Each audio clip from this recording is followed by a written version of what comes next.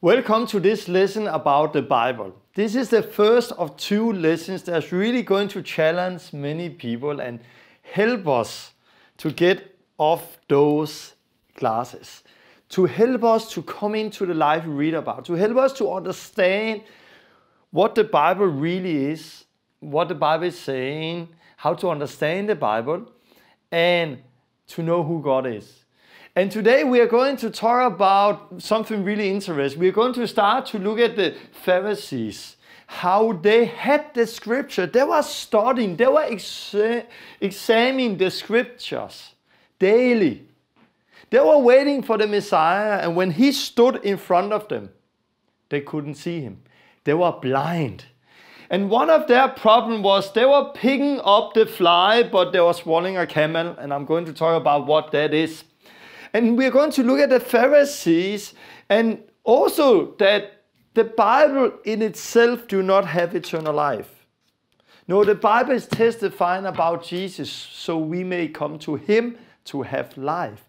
And this is the difference between the Pharisees and the early disciples. They were living this life. They walked with Jesus. And because they walked with Jesus, they could speak with authority, with a boldness.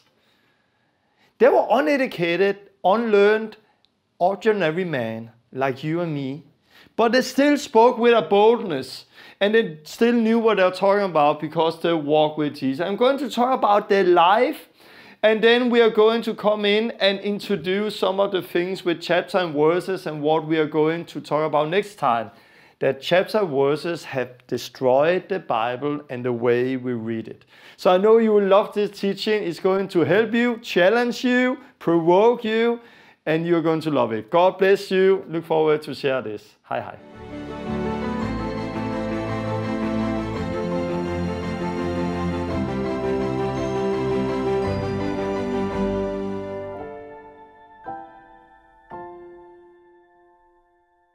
Hi, welcome to this lesson where I'm going to talk about the Bible. We are going to look at scripture and verses in the Bible and how the Bible in many ways have got destroyed, and we read it in a wrong way, to say it like that. Many people read the Bible in a wrong way.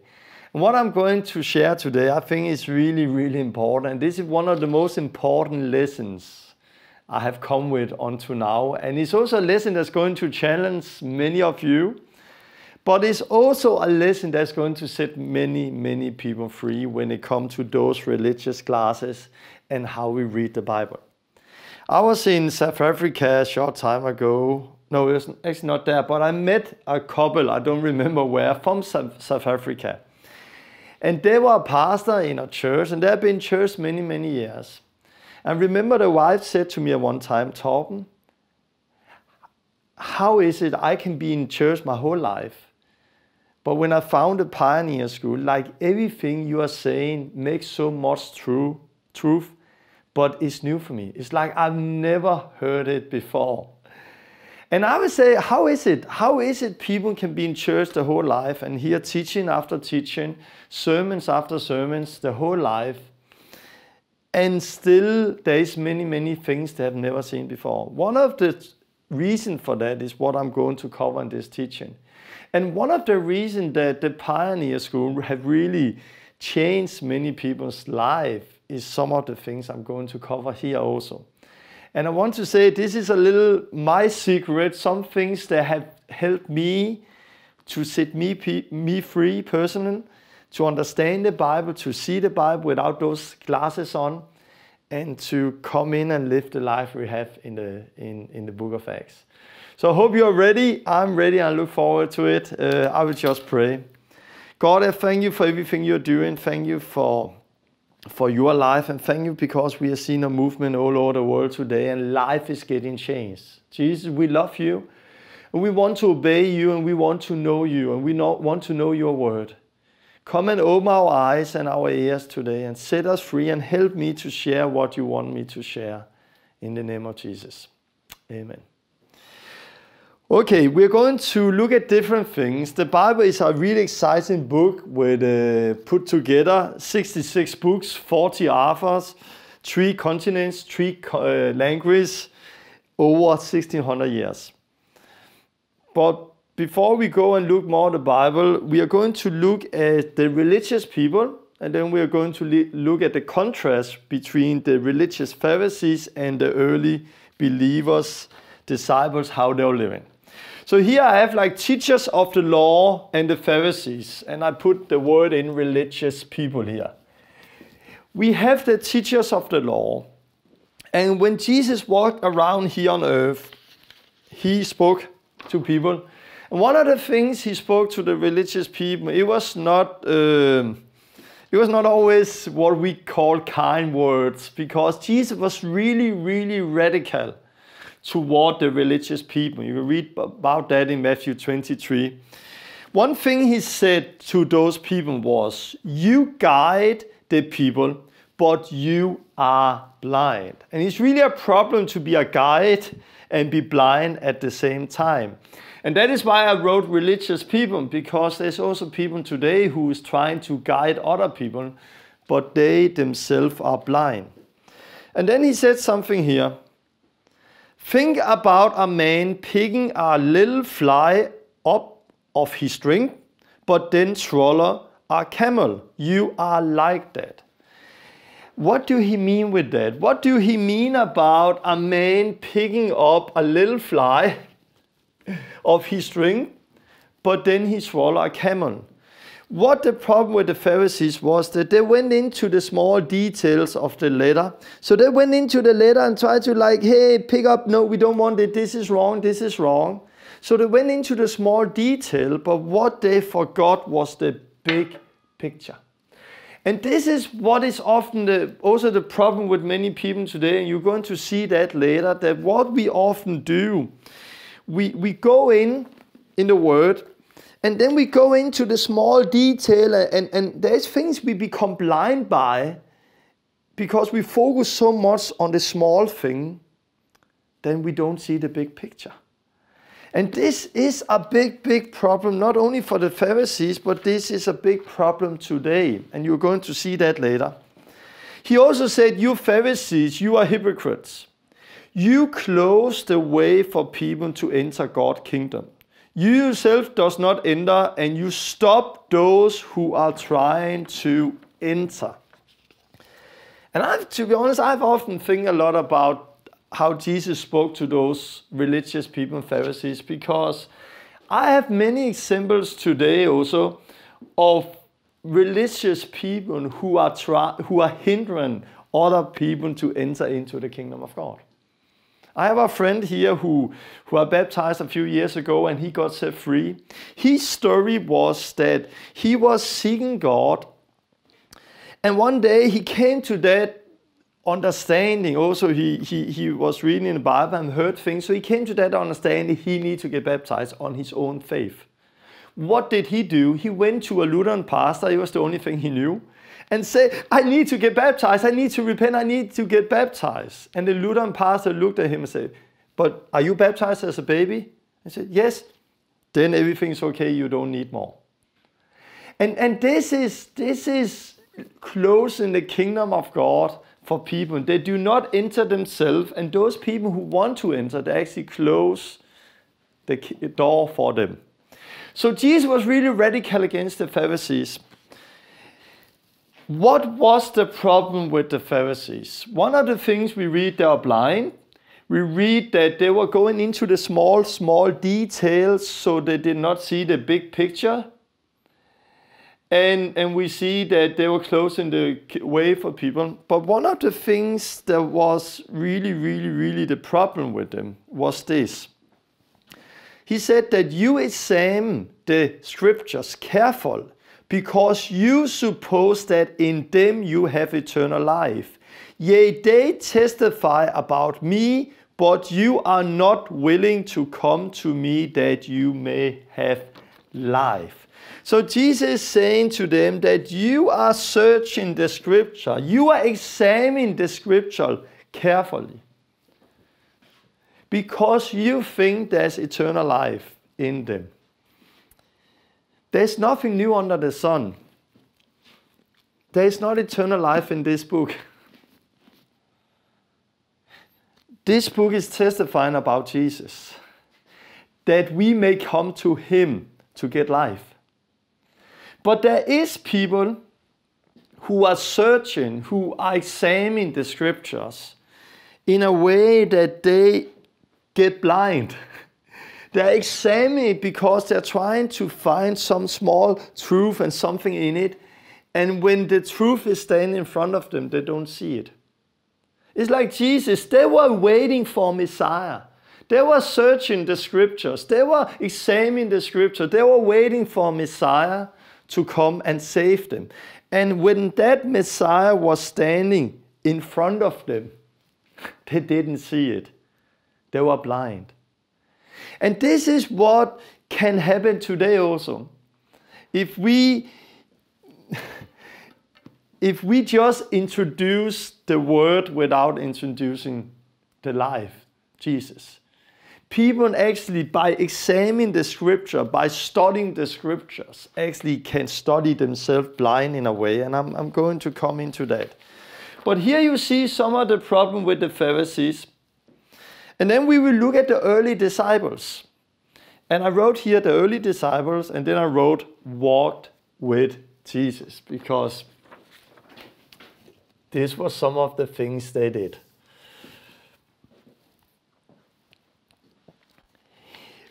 You can read about the early disciples' life, and in book of Acts 4, they have just prayed for a lame man who was healed. And there were now Peter and John in front of the Jewish counselor. And when they stood there, we read this in Acts 4:13. When the Jewish leaders saw the boldness of Peter and John and found out that they were uneducated and ordinary men, they were amazed and realized that they had been with Jesus. The first thing we see here, when the Jewish leaders saw the boldness of Peter and John, what was it that was special with Jesus also? The religious people and the other people, they saw there was a difference. Jesus spoke with a boldness.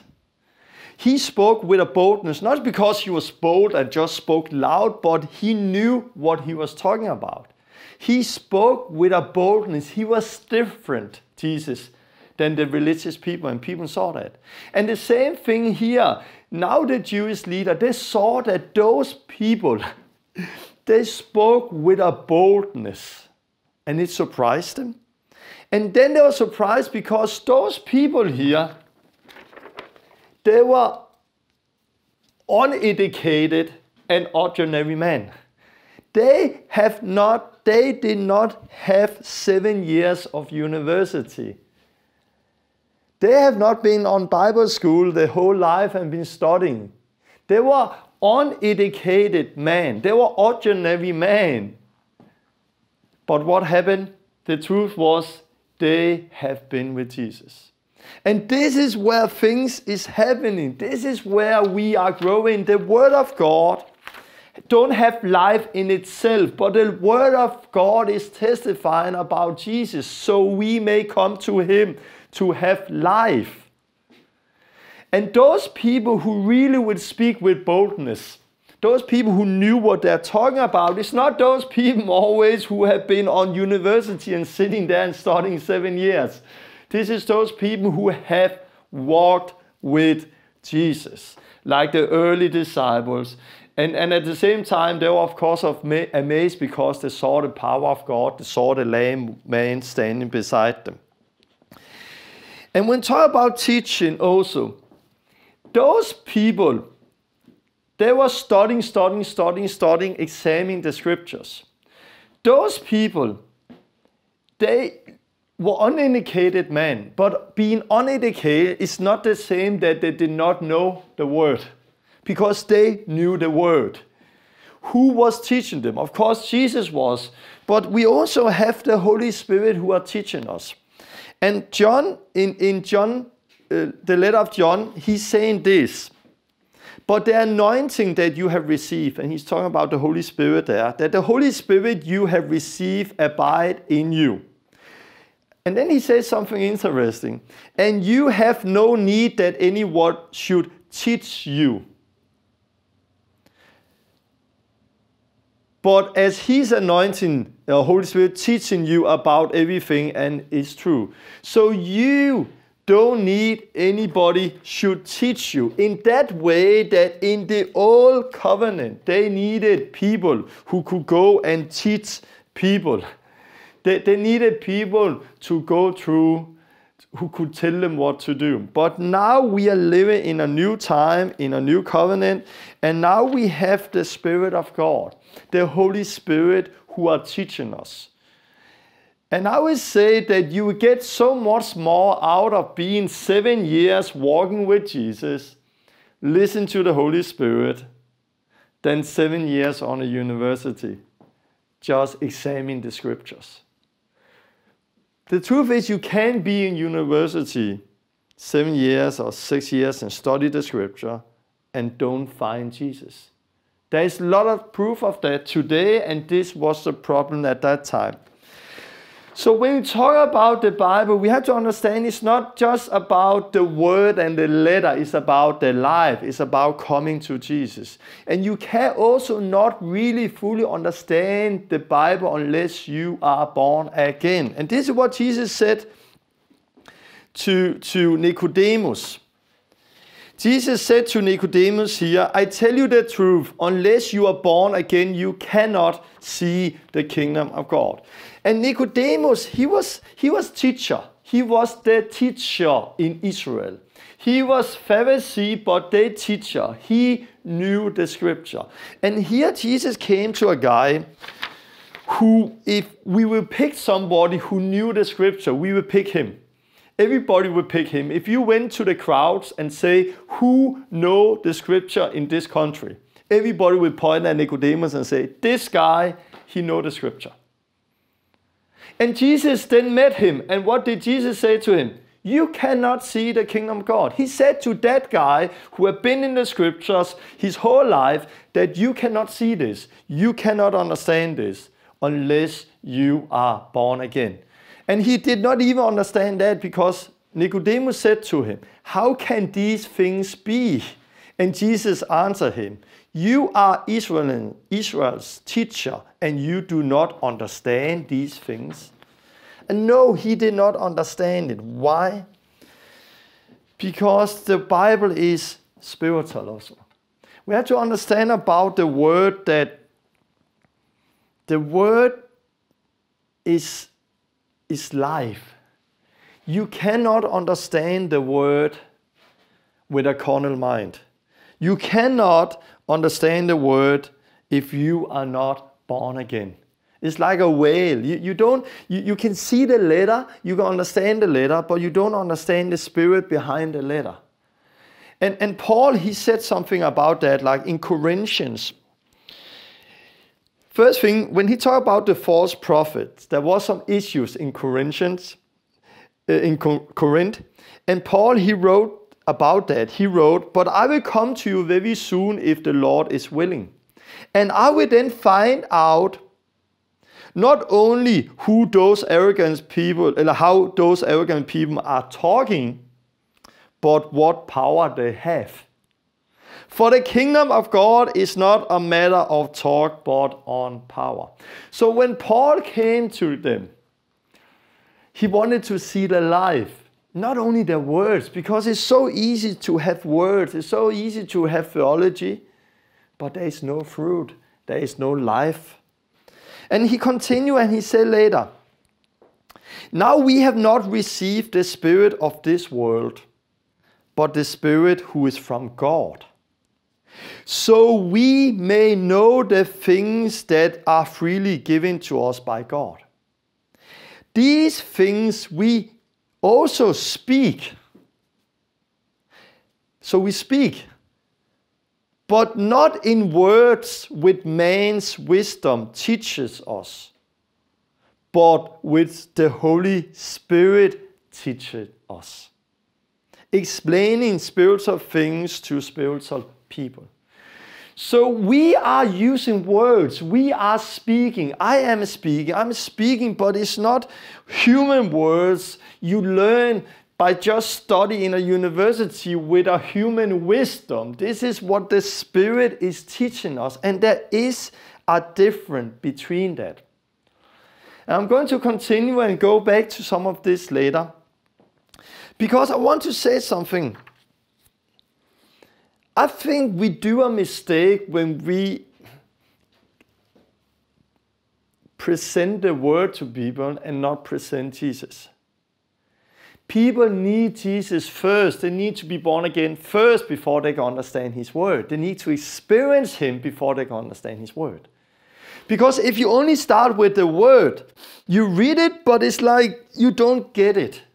But when you experience Him, when you meet Him, when you experience the life, and first have the life and are living the life, and then read His word, then it explodes. Because then the word is life. And I come with some example from my own life. I wrote here, meet Jesus, then read His word. If I look at my own life, how much did I know of the word before? I knew absolutely nothing. I had a friend, I was with a friend, and I came into his room and there was a Bible laying on his bed. And I was like, my friend Tommy, I was like, Tommy, you have a Bible. What do you do with a Bible? Are you crazy? What is that? And he told me a lot of things. He told me about Jesus and what he had experienced. And I, in the beginning, thought he was crazy because I did not understand it. Then he said, Jesus is coming back. And he told about Judgment Day and what Jesus was coming back. So I went home and I was thinking, Judgment Day, Jesus coming back. And it actually scared me, of course, at that time. So I was thinking, whoa, Judgment Day. So I went home and I found a Bible at home in my parents' house. And I took the Bible up and I thought, Judgment Day, Jesus coming back. I want to read about that in the Bible. So I opened the Bible and I did not know where to start. And I was thinking maybe there's like a place where you can read Judgment Day or so on. So I took the Bible and I opened it and I saw Old Testament. Okay, Judgment Day, Jesus coming back. Judges, the book of Judges. Hey, Judges Day. Maybe it's because that is where we can read about Judgment Day and Jesus coming back. So I went in the Old Testament to the book of Judges to find out about Jesus. And us who know the Bible, we know we don't find a lot of things about Jesus and Jesus coming back in the book of Judges in the Old Testament. It was how little I knew about the Bible. I did not know the New Testament, the Old Testament. But what happened? I met Jesus. The Holy Spirit came and changed my life. And then I experienced life. And I remember the first thing I experienced, I jumped on a bicycle, I was on the way home, and I felt something had happened. And then I was like, I felt, what had happened here? And I've always been afraid of dying. But now I was like, saying to myself, Tom, you're going to die one day. And then I was like, yeah, I'm going home. And I was just set free. That fear of death was just gone. I felt it in my body. Then I went home and later I read in the Bible in Hebrews that Jesus, fear of death, that Jesus came to free those who was like slave all their life because of the fear of death.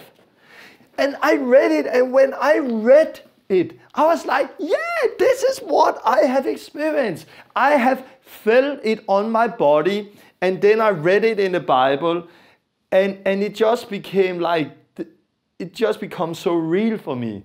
Because I knew now that the Bible was not just a book, because what I experienced, I read there. Another thing that happened right away was that I had like, before when I prayed to God, I felt like a big wall between me and God. It was like He was not there. And as soon as I repented and the Holy Spirit came, it was like that wall was just taken away. Like God, He was there. He was now listening to my prayer. And then I read this. It is your sins that separate you from God. Your sins have hidden his face from you so he does not hear you. And I have experienced that those sins was taken away, so that wall was now gone between me and God. And I could know him. And it was so strong for me. And the next thing I experienced right away was that I could not go on sinning. It was like when I did things that was sin, I felt so bad. Nobody came to me and said, Torben, you may not do this, you may not do this, you have to stop doing this, you have to stop doing this. No, nobody told me that, and I did not read it in the Bible. I did not read it in the Bible because I was not a big reader, and it took some time for me to start to really get into it. But I felt it in my body. I experienced the life. The Holy Spirit have done it. And then when I read the word, no one who has been born from God practice sin, because God's seed abide in him. Indeed, he cannot go on sinning because he had been born by God. When I read this, born from God, when I read this, I was like, yes, this is what is happening. This is what is experienced. This is life. But now we have many people who are reading the same scriptures. They are studying the scriptures, but they try to get it in. They try to make theology out of it because they have not experienced the life. And the Bible is a living book. Let's say like that. The Bible in itself do not have life, but the Bible is talking about living people like you and me, but people who have experienced Jesus. I want to challenge you. I can say a lot about that. I want to challenge you. The early disciples did not have a Bible. They did not run around with a book called the Bible. They did even not have the Old Testament. Yeah, they have it as big scrolls and they read it. But Paul was not walking around with those big scrolls from the Old Testament when he was on his journey. Paul did not walk around with a small Old Testament in a book or the New Testament, because there was no New Testament. It was just getting written. So the early church did not have the Bible the way we have it. And that is the facts. And we sometimes forget that. But how could they survive? By the Holy Spirit teaching them.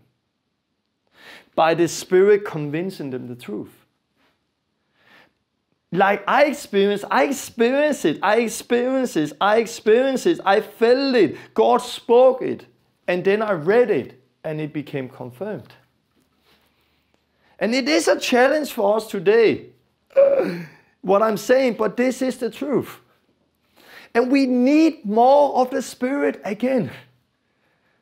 We have today Father, Son, Holy Script. But in the early church, they have Father, Son, Holy Spirit. And we need to understand the Bible. What the Bible is supposed to point to Jesus so we may come to him and get life. And the Bible, I think we get lost in the Bible because we don't understand how to read the Bible. Come here, example. There's people who think that women should cover their heads when they pray because Paul said that in Corinthians. I don't believe women should cover their head when they pray. Don't you think so? No. But Paul is saying that in Corinthians to us. No. This is the mistake we do. Paul did not write the book of Corinthians to you and to me. He wrote the book of Corinthians to the church in Corinth. So he was dealing with issues and matters that concern them. And you see that the Bible is part of their culture, and there was a cultural thing involved in all of that. And to understand the Bible, we need to understand the history behind it. If you take Corinthians, there is 2 Corinthians, the first and second, but that is actually the third and the fourth, because there is 4 books, but we only found 2 of them. But also we only have the hard part of the story, because when Paul wrote those books to those people, letter to those people, he wrote as a response to a letter he had got. So we only have the hard part of the conversation. But Paul is dealing with a matter they have already wrote to him, and he's answering that. And if you go in and read a dictionary about the book of Corinth, about the story of Corinth and the church and the book, you can find out that the problem was that there was an issue between the Jewish Christians and the Greek Christians. And the Jewish culture, tradition, was that women public should wear a veil, and the women should sit in the back end when they were gathering. But the Greek Christians did not have the same traditions, the same issues, so they were more free in it, and it created a fight. So Paul came into those people in that place and wrote to them and said, this is the issue. I tell you, do this and this. And I say, God says, do this and this. But that because God said it to them, don't mean that God said it to everyone. Because this was what they needed to do to fit in, to have peace. But you have to understand, Paul, in Galatians, he said, if you get circumcised, Christ gain you nothing. But in book of Acts 16, he circumcised Timotheus because his father was a Greek. Why did he say one place is Christ, if you get circumcised, Christ gain you nothing, and the other place that he circumcised one of his people? Because there they get circumcised for the wrong reason, to keep the law. There they get circumcised to be effective in the kingdom, to have peace, to reach people. Paul, he says, I am everything for everyone to reach people. As a Jew, I am as a Jew. As a Gentile, I am as a Gentile. Somebody who is under the law, I am as somebody who's under the law, but I'm not under that law, but under the law of Christ. So Paul was there to reach people. And I will also write the same letter today. If I should write a letter to the church in Saudi Arabia, where women are wearing head covers, and I today to write a letter to them.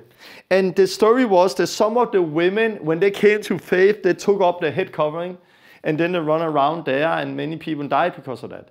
I will write to them, keep that head covering, because that is not the importance.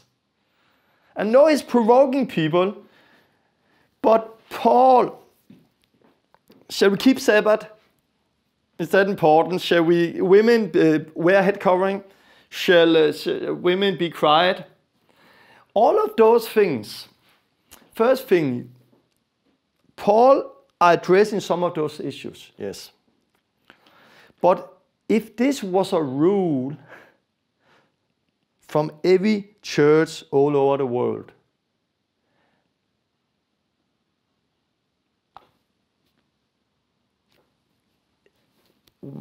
how could they know that? Because they did not have Paul's letters. It was actually only that church and some of those who actually had those letters. They did not have Paul's letter the first 1,000 years. Many of them, Paul, he went many places, and Peter and John, and they went all over the world with the gospel. And they did not carry Paul's letter around. They did not have that tool to do that. I know it's challenging people. But what did they have? They have the Holy Spirit who are convincing people of sin, righteous, judgment. The Holy Spirit who was teaching people the truth. I have met many people, like myself, who did not have a good understanding of the Bible. But when they came to faith, they heard the gospel, repented, got baptized, received the Holy Spirit. Then the Holy Spirit started to deal with them. And the Holy Spirit convinced them the truth. And right away, they stopped lying. They stopped cheating. They stopped living in sin. The Holy Spirit convinced them of forgiving. The Holy Spirit convinced them of paying things back they have stolen. The Holy Spirit convinced them of being there for the kids, loving the family. The Holy Spirit convinced them of many things. But I've never met anybody who are new in the faith where the Holy Spirit suddenly convinced them, oh, now I need to cover my head. Or now I'm not allowed to drive a car on a Saturday or Sunday because it's Sabbath. Or now I should be quiet in the church because I'm a woman. I've never met anyone who had experienced the Holy Spirit had convinced them about that. Never. And I have only met people who have issues with this because we do not understand the Bible, and then we take things out written to some people in some places and let it count for everyone, and they want to make rules out of it. There I meet it. But I never met anybody where the Holy Spirit is just convincing. And remember, the early church did not have a full Bible. I know this is challenging for many people, but I want to say there is a freedom here. There is a freedom to understand what is important and what is not. There is a freedom to understand the culture. And of course, the Bible is for us. And we can learn about that. And there is something in what Paul is saying about respect for each other in what he wrote with covering the head and the family. But it's not the letter we need to look at always. It's the heart behind the letter. And some of the things the Pharisees were really good at was looking at the outside things. I was just in Israel a short time ago. And we met the Pharisees. We were at the Wailing Wall where some of the Jews was. And I have a picture here. And what you can see here is they have something on the hand where they have a little box in the end of this. And you can also see on the head, you can see there and there, they have a little box on the head. In that little box on the head and that little box on the heart, they have a small box with the Word of God in. They have written down and put in a box. Why? Because the Bible said that we should keep the Word in our heart and in our head, in our mind. But when the Bible says, meditate on the Word, keep it day and night, the law of God in your head and your heart. Do that mean that we should take it like a letter and understand it like that and and write a word and put it on our head and near our heart? Was that what God was saying? No. It's not the outward thing. We need to understand what is behind it. And this is where people sometimes make mistakes. And of course, I'm going to go into more details later also with Sabbath and women and ministry. But listen to the Spirit behind it. And you have to understand that the Bible is a book that is written to different people in that situation they're living in. And my good friend David Parson, he has something called Unlocking the Bible, where you hear the teaching before about the story behind the book. And it's so good to know the story behind every book before you read the book. This is one thing. Another thing we need to know about the Bible is that we need to know that the Bible is a book, living book, in that way that there is people who are learning and making mistakes and growing. And we need to also understand the order in that. The New Testament is put together like this. We had the 4 Gospels, and then the history, book of Acts, and then Paul's, and then the other, Ephesians, James, Peter, John, Jude, and then Revelation in the end. The reason it's put together like that is not because how it's written. It's put together like the longest book first, and then the shorter, and then we end with Philemon, just one chapter. So the Bible is put together like that, but Paul grew and Paul learned like we are growing, like we are learning. And it's so good to try to read the Bible in context also.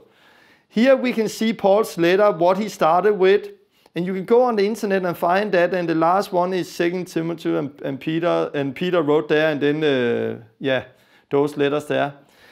But what I want to say, so read the book in context, understand it. Because sometimes, for example, Book of Acts 8, Philip come to Samaria.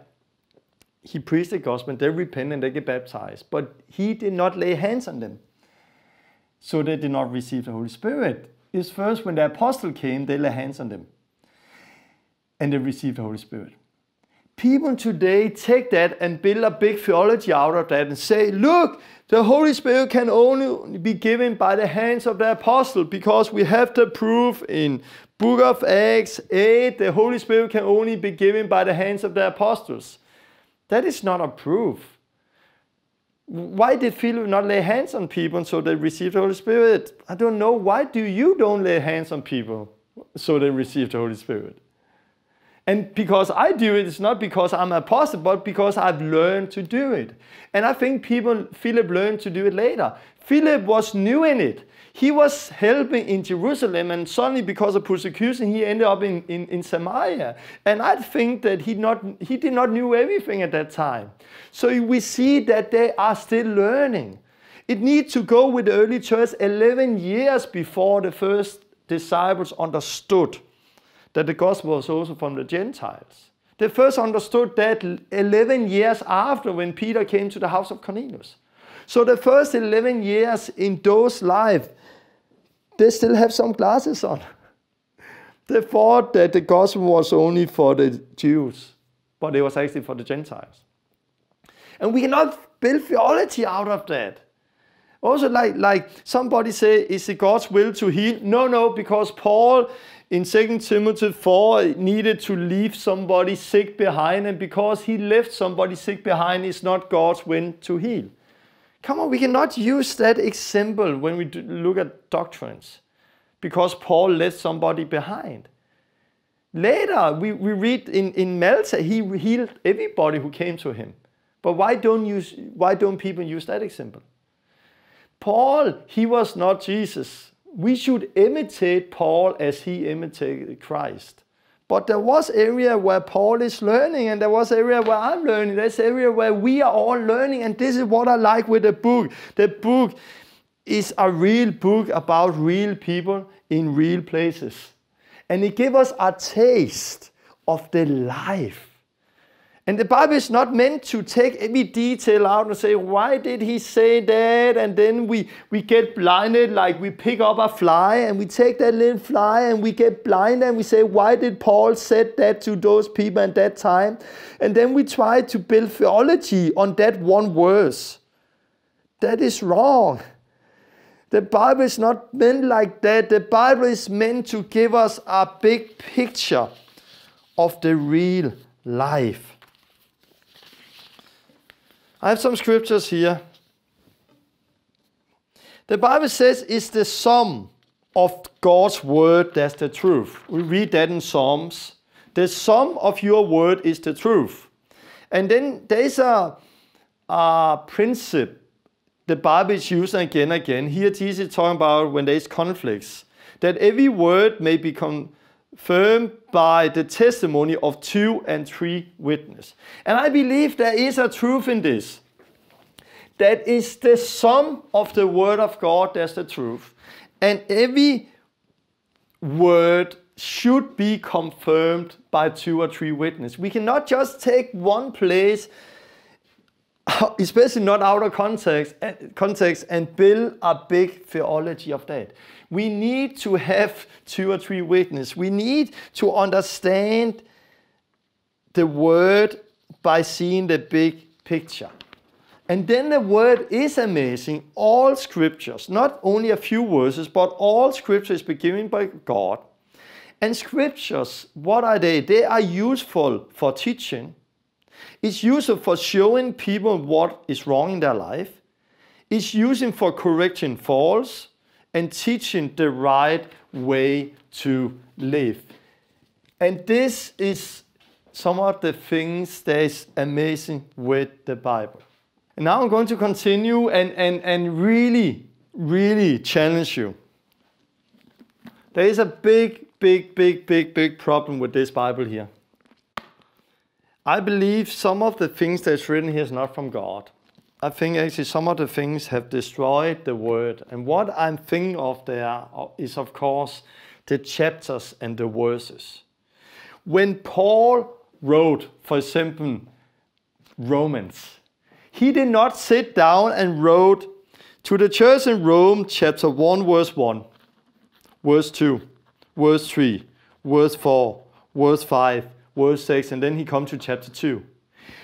The Bible from the beginning on is written as full letters. From one person to somebody else, like we read letters today. And we have destroyed the Bible, I would say that, by putting chapters and verses in. And we now read the Bible in a way we have never been supposed to read it. If we go into the chapters and verses, chapters, it was first in the 1300. We got chapters in the Bible. Stephen knew somebody, I don't want to go into a lot of detail there. We don't have time for that. But there was people who put chapters in the Bible. And now we have 1189 chapters in the Bible. Few hundred years later, we got the first verses in the Bible. And the first Bible we got with chapter and verses was in 1551. And now there's total 31,000 verses in the Bible. I would say God have not attended. Let's say it like that. If God thought that it was best for us that we had chapters and verses, why didn't he start with that from the beginning? But because chapters and verses, we have changed the whole way. And I don't, now, yes, I'm using chapters and verses, but I've seen that don't use it out of context. Use it in context. But what we do today, because of chapter verses, we have got a copy-paste Christianity. We go in and we find verses that suit us, and then we copy it and we paste it on a paper, and this is our life. And then we copy-paste there, copy-paste there, copy-paste there. And we can teach everything from the Bible now. But the Bible was not supposed to do. So Paul started to write a letter to those people. He got a letter back. He wrote back again, and it was a conversation. Then he wrote to those people in their place, what they were standing in. Then he wrote to those people, and then he wrote to those people. And it was different what he wrote to different people in that situation they were in. But now we come later, and we copy-paste. So we take one verse there, and one verse there, and so one verse there. And we put it together, and suddenly we got a totally wrong view about doctrines, about God, about what it all is. And today, if you look at those churches here, some of the biggest church denominations in the world is the Catholic Church, 1.2 billion, Lutheran Church, 80 million, Baptist, 100 million, Pentecost, 280 million. If you look at those churches, they all have Bible scholars, they all have universities, they all have really smart people who can Greek and Hebrews, and still they don't come to the same thing. They still teach totally different things. Why? Because we all have our favorite doctrines we are built on. We all have our favorite verses. There is things they teach and they teach, and when people come out of those universities, they come out with the same classes. Because they have been taught the same thing. When I meet people who have been on university and study theology, I sometimes make fun with them. I say, hey, tell me where you have studied, and I tell you what you believe. It's like that. Because they come out, they go in, and then they get different verses, and then they come out. And we are all guilty in that in some way, and we need to stop doing that. We need to stop pick and choose. We need to see the full picture of God. If you look at like John 3:16, if I said that, everybody know that. If I said, what is John 3:16? Yeah, I know John 3:16, yeah. Okay, what do you read in John 3:14 then? What about John 3:36? We're talking about the wrath of God. No.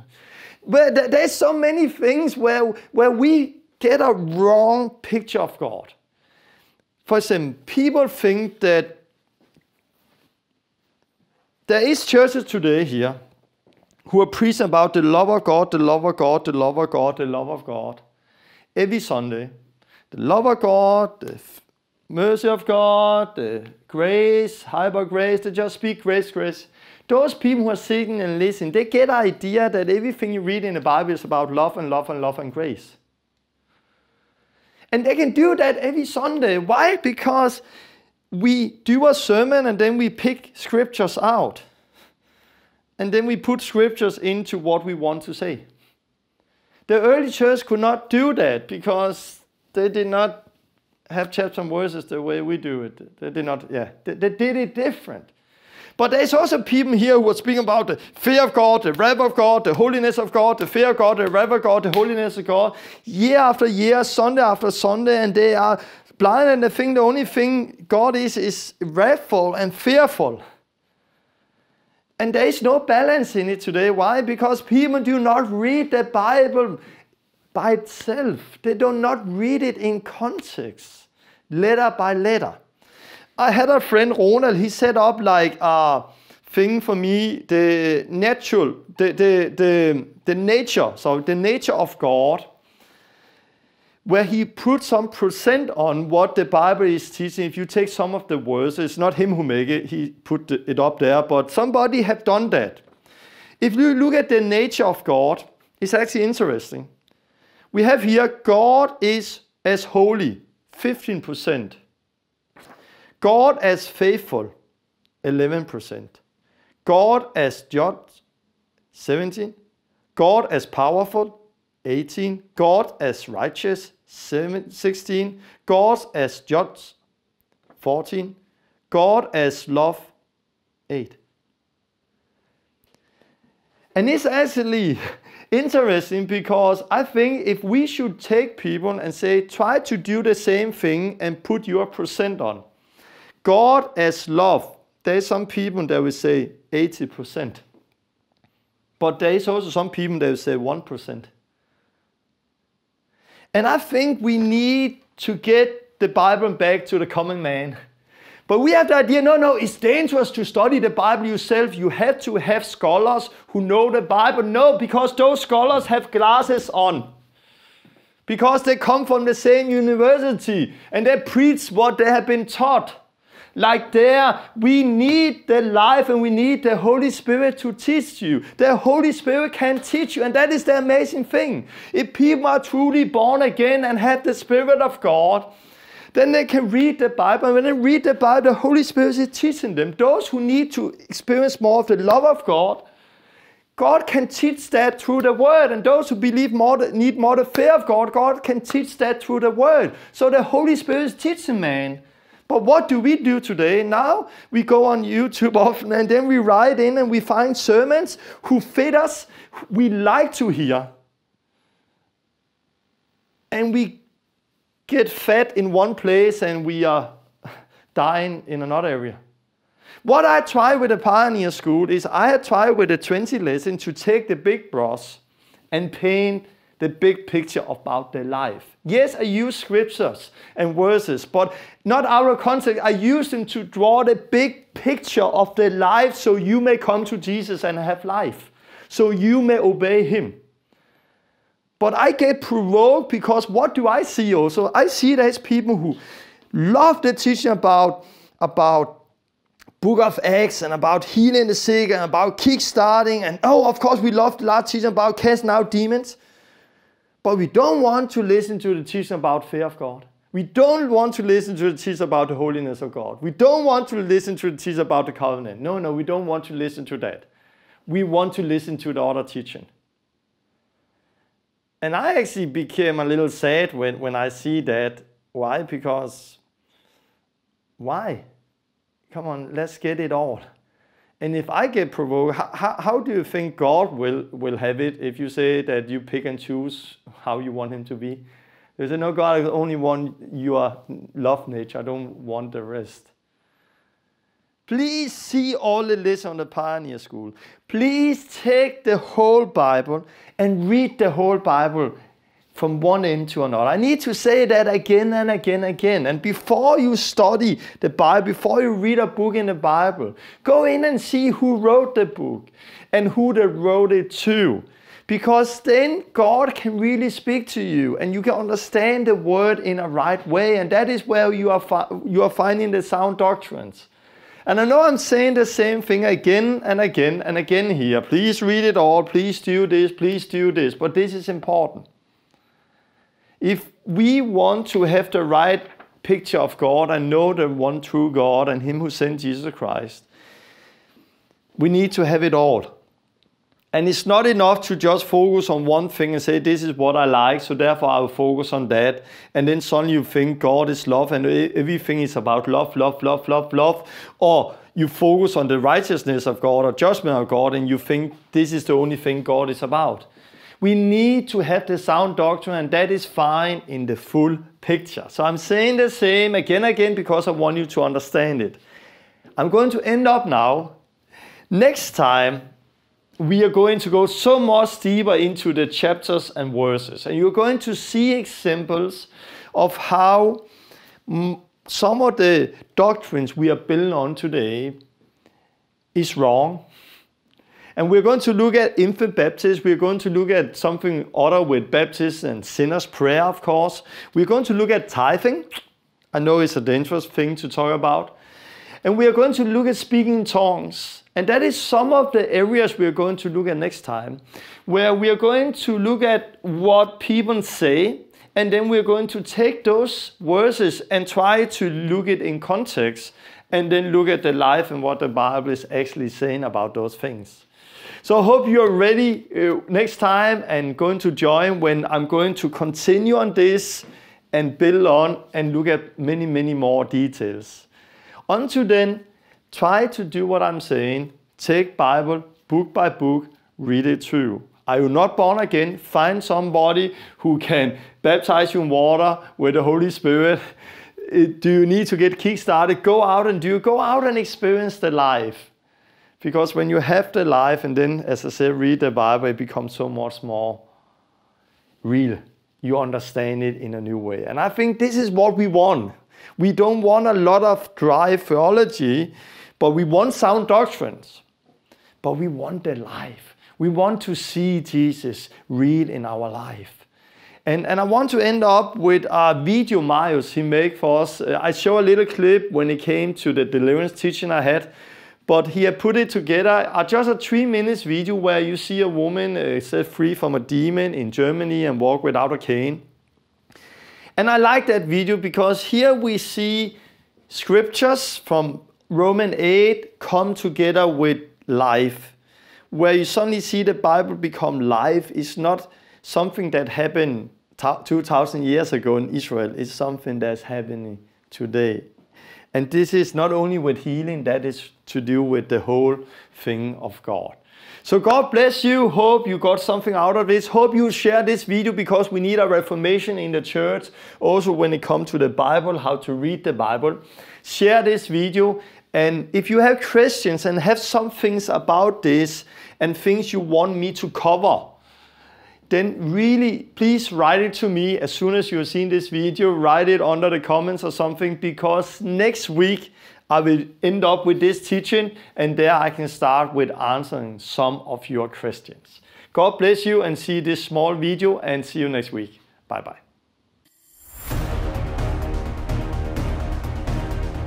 Come on right now. Last thing go. Citizen, leave her. Come on. I will not go. I will not. Be quiet. Come on right now. You are. Come on. No. Come on! Come on right now! Come on, you leave her! Alright, come on.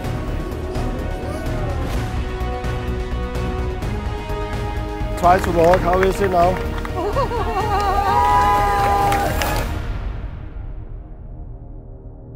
I don't know if you saw what just happened there. Ich weiß nicht, ob ihr gesehen habt, was jetzt gerade hier vorne passiert ist. There came a woman with a cane. Da kam eine Frau mit einer Krücke auf mich zu. And the demon, she fall down. Und sie fiel dann hin. And the demon was shouting, she's mine, she's mine. Und der Dämon schreit aus ihr raus, sie ist mein, sie I ist don't mein. let go, I don't let go. Ich lasse sie nicht gehen, ich lasse sie nicht And gehen. we prayed. Aber ich habe gebetet. And the demon said, you are strong, you are strong. Der Dämon sagte, du bist stark, du bist stark. And then in the end, it left. Und am Ende hat sie verlassen. Was her. And she could walk without crutches. Und am Ende konnte sie ohne Krücke. Leave her right now in the name of Jesus. Come out! Come out! Come out! Come out! Come out! Come out! Come out! Come out! Heal her right now! Heal her right now! Heal her right now! Heal her right now! Heal her right now! Hey! Hey! Stop! Look at me! Stop! Look at me! Stop! Look at me! Now. What do you need? My leg. Your leg. Okay. What is wrong with your leg? I don't know. Since 2 months now, I can't walk. They say operation. Okay. Close your eyes. Just relax. Pray after me. God, God, I come to you. I come to you. I repent. I repent. And I ask you, And I ask you set me free. Heal my body. to heal my body. Come with the Holy Spirit. Come in the Holy Spirit. Right now. Oh! Come on right now. Last thing go. Says a liver. Right now. Every lie. Why? Every lie. Why me like that? Every lie. Come out. Why me like that? Come out. I will not go. I will not Be quiet. Come out right now. It's my daughter. I will Come kill out. her. Be quiet I will kill right her. now. Be quiet I and come out. finish everything. Be quiet and come out right now. Be quiet. Oh. Come out. Come out.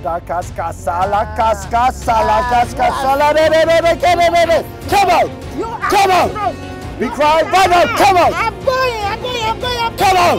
Come out right now. Command you, liver. This one will Come kill out. me. Hi, come up.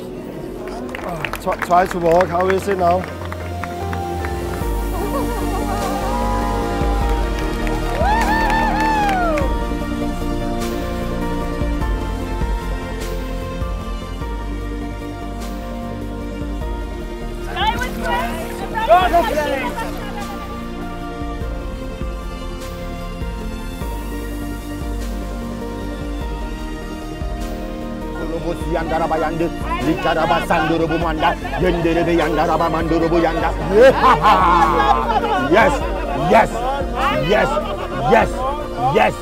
Yes, thank you.